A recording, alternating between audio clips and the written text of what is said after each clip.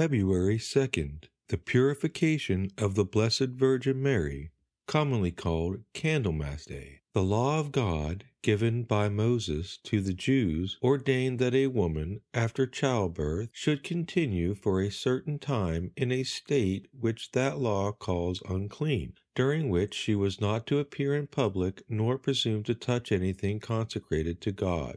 This term was of 40 days upon the birth of a son, and double that time for a daughter. On the expiration of the term, the mother was to bring to the door of the tabernacle or temple a lamb and a young pigeon or turtle dove as an offering to God. These being sacrificed to Almighty God by the priest, the woman was cleansed of the legal impurity and reinstated in her former privileges. A young pigeon or turtle dove, by the way of a sin offering, was required of all, whether rich or poor. But as the expense of a lamb might be too great for persons in poor circumstances, they were allowed to substitute for it a second dove. Our Savior, having been conceived by the Holy Ghost, and his blessed mother remaining always a spotless virgin, it is evident that she did not come under the law. But as the world was, as yet, ignorant of her miraculous conception, she submitted with great punctuality and exactness to every humbling circumstance which the law required. Devotion and zeal to honor God by every observance prescribed by his law prompted Mary to perform this act of religion, though evidently exempt from the precept.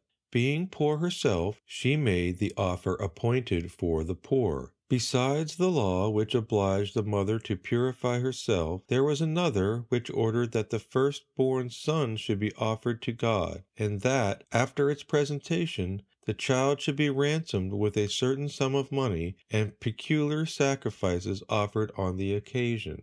Mary complies exactly with all these ordinances. She obeys not only in the essential points of the law, but has strict regard to all the circumstances. She remains 40 days at home. She denies herself all this time the liberty of entering the temple. She partakes not of things sacred, and on the day of her purification she walks several miles to Jerusalem with the world's Redeemer in her arms. She waits for the priest at the gate of the temple, makes her offerings of thanksgiving and expiation, presents her divine Son by the hands of the priest to his eternal Father with the most profound humility, adoration, and thanksgiving. She then redeems him with 5 shekels as the law appoints, and receives him back again as a sacred charge committed to her special care, till the Father shall again demand him for the full accomplishments of man's redemption. The ceremony of this day was closed by a third mystery, the meeting in the temple of the holy persons Simeon and Anne with Jesus and his parents. Holy Simeon on that occasion received into his arms the object of all his desires and sighs, and praised God for being blessed with the happiness of beholding the so much longed-for Messiah. He foretold to Mary her martyrdom of sorrow, and that Jesus brought redemption to those who would accept of it on the terms it was offered them,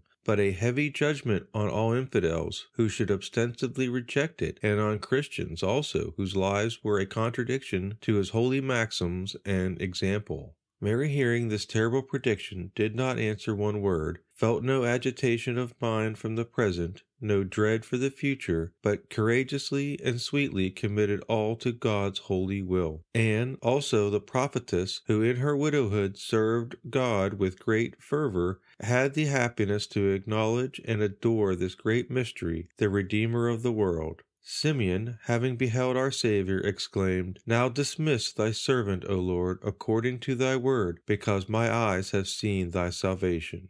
This feast is called Candlemas because the Church blesses the candles to be borne in the procession of the day. Let us strive to imitate the humility of the ever-blessed Mother of God, remembering that humility is the path which leads to abiding peace and brings us near to the consolations of God.